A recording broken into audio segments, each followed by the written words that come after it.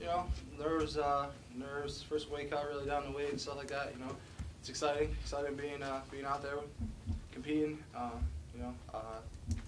was happy with the win, but you know, I got to put more effort. Got to be aggressive from start to finish, and you know, I got some work to do come March. But I'm just glad to compete and won today. Just got to keep building. What are the challenges after almost 2 years of not wrestling? Conditioning, or it seemed like you went out for the aggressor right away? Yeah, you know that's what I'm really trying to accomplish in my matches. You know, I try to change that up from the way that I wrestled before. Is every match you see me, I'm gonna be the first person to shoot. I'm gonna be aggressive like I was in the beginning of that match. It's just a matter of just keep building on my attacks. You know, better finishes. You know, better on top, better on bottom. I just gotta keep building, keep pushing the pace from start to finish the match. Like I really just gotta keep maximizing the effort. I think that's just like as a team. I think you know, you can see it out there. Is just we just gotta maximize our effort from everybody. What takedowns worked for you a lot this year? I'm sorry, what was that? What takedowns worked for you a lot today in today's match? I didn't quite understand. Takedowns. Which takedowns? What did you use for takedowns that worked for you? You know, I was trying to get to my high crotch. I didn't necessarily get to it all the time. It was a lot of counter offense towards the latter end of the match. But I got to my double leg a few times, and you know, it's just like I said, just being aggressive. I think is really what scores points for me in that match. Camp was a good start for you today. Building towards March was a good spot to start for you. Yeah, you know, you can't start really anywhere else. That was my first match, so you know, it was a great start for me to get that W. But like I said, I'm not content. I'm happy with the win, but I need to score more points. How was the conditioning? I felt pretty good. Like I said, first weight cut, a little nerves with everything, all the commotions going around, but overall not horrible. But I just How many phone calls you have today about tickets or whatever? I kind of tried to settle that out last night for the most part. It was really not a stress thing, or you know, I don't that stuff really doesn't get to me. So it wasn't too big of an issue, but big Baumer crowd out here today. Got to see me wrestle for my first match at Rutgers, so I'm sure they're pretty happy about that. Did you feel like the pressure, like, you know, because a lot of people haven't seen you from Atlantic City that were here today, and it's like maybe they're expecting so much more from you. I mean, did you have that? Is that part of the thoughts that you have coming out tonight?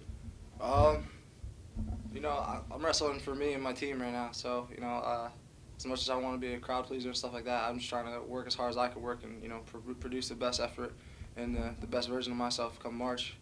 You've wrestled in a lot of these Big Ten venues. How did that crowd shape up to some of the places you've been? Awesome. I think that our attendance and stuff like that for a Big Ten match is you know right up to par with everybody else. Maybe our crowd doesn't heckle the other team as great yet, but hopefully we'll get there. You know, a couple more matches. I'm sorry, Andrew. 2 years ago, you wrestled Ohio State beat Iowa, correct? Yeah. And you had a pin in that match. That was at St. John. It was a decision, but it was at St. John Arena. Yeah. That was a big deal for Ohio State, right? So you kind of lived this before almost. Yeah. You know, that's an exciting position to be in. You know, being those guys. Anytime I could beat an Iowa guy, I'm happy about it because I want to beat them. You know, I want to beat every Big Ten team, but definitely Iowa. Anthony, talk about your move there. I guess the last 3 seconds of the match, were you aware of the clock and the score and all that? What's going through your mind right there? Kind of just my bread and butter. I guess my best attacks in the legs. So, I heard their coaches yelling a little, but you know, you just got to fire off your best attacks, and those 30 seconds goes. We practice that almost every day. Last 30 seconds of a match, you got to get out of bottom. You got to take the guy down and win the match. And it was just I was in the right situation and took my best shot, and I found a way to get it done. So to get that done and get a lead that early, what was the energy like from the crowd and just your reaction to that? It was really exciting, putting Rutgers on the map here in the Big Ten, Rutgers wrestling especially, and I made a huge commitment to Rutgers wrestling coming here, and it's huge to see things really picking up. You take like a team 5 years ago against an Iowa team, this night it's a lot different. Our effort's not where it needs to be right now, like Camp Latano said, but it's going to get there, and I believe in the program, I believe in my teammates, so You noticed it's really Kid? exciting. Did you notice Kid you wrestled tonight? Yeah, I knew him just from rankings. I mean, I know the top guys in my weight class. Had you wrestled him before? No, he's a couple years older than me, so. Anthony, what did Del Vecchio's win do? I mean, obviously you pumped up the crowd, you took it to another level, but just to get some points on the board after losing the first match, what did that do going into your match? Yeah, it's tough, especially watching one of your high school teammates wrestle right before you. I just try to stay calm and really focused on myself. Just kept playing my own match in my head over and over again, trying not to look at Scott wrestle, because I start watching him and then I get into the match. I get my emotions in the match, so I just try to stay calm and try not to watch as much as I can, and hopefully just see his hand raised at the end of the match. Did you have a lot of distractions too, like Andrew? You know, I mean, it looked like Wrestling Hall of Fame night around here, which is good for the program, but it's like every left turn or right turn I made, there was somebody I knew, you know? Yeah, definitely a lot of familiar faces. South Plainfield's 10 minutes away, 15 minutes away, so I saw a lot of family members and close friends, so that was cool. But in the end, it's about Rutgers Wrestling and the guys on the team and our coaches, and we're trying to beat Iowa. We're not trying to lose 7 matches to 3. There was a lot of people who saw this as a dream, almost, Iowa in our backyard coming to wrestle. Yeah. You know, like a lot of you guys were wrestling for all of those people who had wrestled in high school beforehand. Yeah, it's definitely cool, but something to get used to, because it's going to be happening quite often, especially this year. We're going to be having those top guys in, so it's just more opportunities to get it done next time, you know? 2 more questions for the student athletes. Can I get coach now? Sure. We'll just finish with student athletes first. Then we'll Anthony, when Scott wins, though, it's got to be kind of cool that he's coming off, you're going on in this situation. Yeah, it's definitely something cool, especially like seeing him celebrate, have that moment with himself. But I don't know, it's tough. You kind of just got to distract yourself and just play it down a little more than it really is, because you don't want to be thinking there's 6,000 people going crazy right before you step on the mat. It's a little adrenaline rush. You don't want to be using that right away.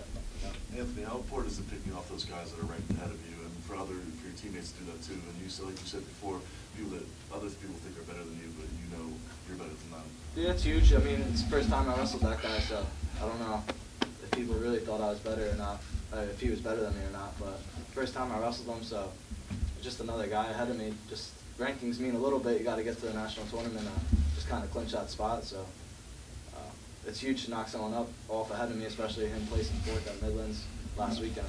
So that was pretty big for me. Camp, you were away from competition for a team for what, a year and a half? Yeah, just about. Your last match was the NCAA's. Yep. What is it that you lose in that time that you need to be really successful? You know. What do you lose? Yeah, you know, like what do you have to kind of build up to get back into that frame of mind type of thing? I don't know. I think the way I look at it is, you know, when you're where I was, you know, you have everything to gain at that point. So I don't think you know, you lose time competing. You know, you miss chances, opportunities.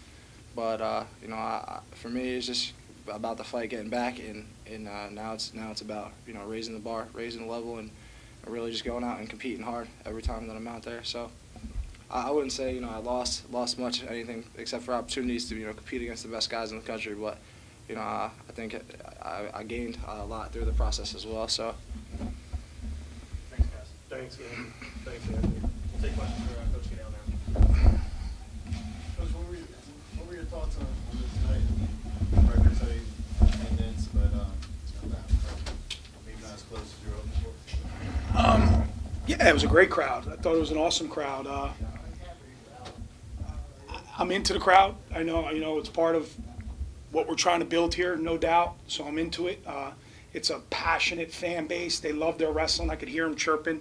They want us to be more aggressive. They're frustrated we're not scoring. I could hear all that because they're so passionate. So it's great to have that.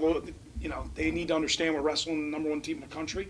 So, but they're allowed to have those expectations. That's what's great. And I guess to get back to I'm kind of rambling about it, but to get back to your point, you know, it's great to see all those people Harry was talking about, and the familiar faces and the old timers and the greats of New Jersey wrestling come back. It needs to be every time though. This needs to be an every time occurrence, and that's part of our job. We got to wrestle better in this atmosphere. We got to do better, and we're gonna get there.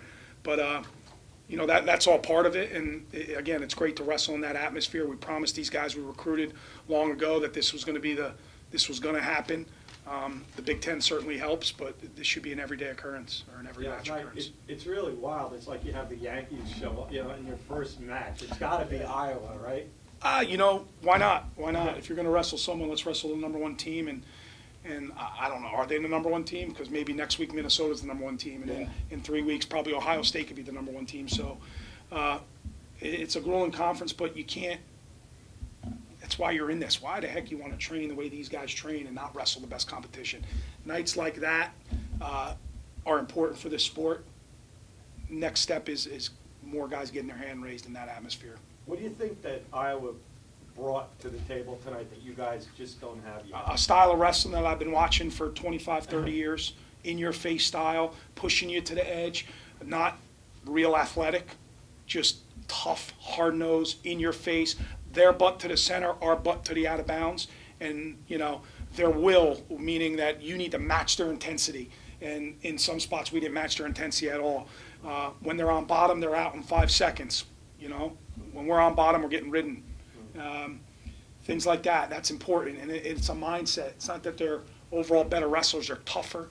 They're not in better shape, they're just, it's their mind that I'm going to score the next point and I'm going to put my will on you and you either match it or you get beat 15-4, which happened in a couple spots. We got overwhelmed at 25 and we got overwhelmed at 49 and 65. I didn't see that coming, so that was a little disappointing. What did you see in 33 and 41?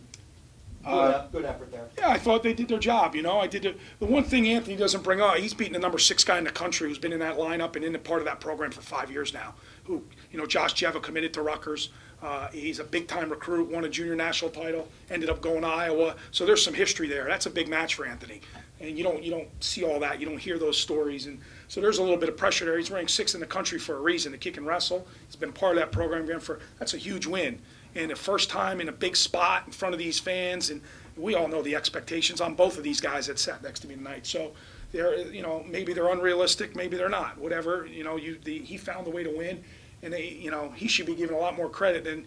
I know it wasn't Anthony Ashnault when he's at South Plainfield, right? He didn't put up 15 points. That's not going to happen. Not in this conference. These guys are just as good.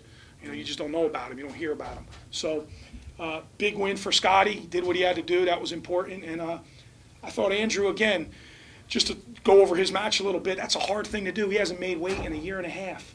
And his first time down, he's wrestling an Iowa Hawkeye. He knows the paces. We knew what was going to happen. I knew he was going to hit a wall. It's normal. We tried to simulate it during practice this week. We tried getting him down to weight, but it's not. It was in front of 3 people, myself, Coach Pritzloff, and Coach Leonardis. Reffing. Doesn't simulate whatever it is, 6,000. So heck of a job by him to keep his composure. He'll start scoring more points. He'll score late. He'll blow matches open, but good for him getting down to weight for the first time in a year and a half and competing in this environment. He seemed more aggressive. Like I saw him a couple times out there, and it just seemed he was slow. He was trying to figure out what he was doing as he was going along. He seemed a little more, I don't know. I thought he seemed really poised. I really did. I really thought he was in a good situation. I thought he maintained position really, really well. Not at any time, did I think he was backing up last 10 seconds. I think he got hit for stalling, but I thought he kept himself in the center of the mat, and the game plan changed a little bit where he went some counter offense late, which guy takes a shot, he's scoring, and that's what he How do you think Phil did with the maniac over there, Mr. Evans? I thought, again, he matched that intensity. Yeah. He fought him hard, but he's got to find a way to get to this guy's legs. You know, that's number 2 guy in the country, whatever he is. He's going to contend for a national title. We need to find a way to get to their legs and get to our offense. It's great to hand fight for 7 minutes, but let's score some points. So. We're talking about Billy Smith's match. He beat Tulsa for quite a battle. Didn't seem confident in his attack. It's the truth. Got pushed around, got ridden, never gets ridden. Seemed content. I don't know if that's fair or not. I don't mean to be too hard on the guy, but you're down a point, or with riding time 2 points with a minute to go. Let's get to an attack. Let's score. Let's not be happy losing 4-2 to the number 1 guy in the country. Let's score. And until he starts doing that, he'll never beat the good guys. So just seemed content, 4-2, and we're backing up still. So it's frustrating. Coach, anything wrong with Parati, or is he a little... You got to do everything right at this level. You got to do everything right. You can read between the lines on that, right? If you cheat and you cut corners, and you don't do your weight right, and you let the Christmas holidays soften you up a little bit, bad things are going to happen to you. And that's where he's at. That's where he's at. You got to do everything right. He knows that better than anyone in there. That must be a tough stop for you, because after the holiday, this is the first stop. Iowa, right after the Christmas time. We saw this coming a year ago. That's no excuse. It's no excuse. Get your training in. Put yourself in a dark place if you have to, right? You don't need to be with us to train. You could do something on Christmas Day. You could do something the day after. Get your weight under control and be ready to compete. And if you don't do it in this conference at this level, there'll be more nights like that. And that just doesn't go for Parati, that goes for our whole program. Two more questions. How much can you learn from the experience of playing the number one team in the country? Wrestling the number one team in the country. Yeah, that's a high level. That's a high level, and I think that'll be good going forward. We got to match it. You know, we're going to have to. Illinois is just as good. What are they, 7 or 9? I don't know. Minnesota, again, like I said, is going to be 1. Let's get ready to go again. We'll have opportunities to win matches. You know, out in Champaign Friday night, and then back home with Minnesota, we're going to have opportunities. You got to take advantage of every single opportunity given. But this gives us a measuring stick, right? We knew that was going to be a fight. You know how physical they are. It's the conference, and we got to get used to it. You know, we got 8 more of them, and we'll be ready to go. We'll be ready to go. And this all prepare us for March. All this will prepare us. We're not going to see anything in March we haven't seen already. And that's the product of the schedule for sure. Coach, as happy as you were with the 3 decisions, were you overall disappointed in the other guys' inability to score? Yeah, I just felt we got overwhelmed at those weights I talked about, and it's Kenny Thibault can compete. He can wrestle with anyone, and he just took a big step back. And you know, maybe Gravina is not ready for that level yet. I think he will in time get there. And you know, I know Sean McCabe's up against it a little bit, but yeah, I just overwhelmed. You know, they're overwhelmed, and you feel helpless. You know, what am I going to do? I can only yell so much. It doesn't gonna, you know, it's got to be about the guy. All the yelling I do means nothing. So, yeah, just overwhelmed in some spots, and but I like our effort. I know where we're at right now. I know how good we're going to be. I know where we're going to get to. And again, it's not every day we get to see number 1. You know, number 1 come in here, and you'll get to see 3 or 4 more programs just like that. So, How much does Andrew get from having experience this kind of setting in St. John's? Honestly, I mean, is it? Yeah, I thought about that, and everybody talks about that. He's got a Big Ten experience. You throw all that out the window when it comes to 7 minutes. You putting yourself up against it. Again, we talked about his layoff. Guys like Anthony Parati, it doesn't matter that he's an All-American. It's about the 7 minutes you're going to wrestle, because the guy across the mat doesn't care that he's an All-American. So same thing with Andrew. I don't think he reached back and thought about what he did at Ohio State. No, he was in the moment, and he wrestled well enough to win tonight, and he'll continue to get in better shape and continue to be good. He's got a tough road, though. He's going to wrestle number 1, number 3, number 4. He's got a tough road, and he'll be up for it, though. He'll be ready to go. Thanks, Coach. Anything? Thanks, Coach.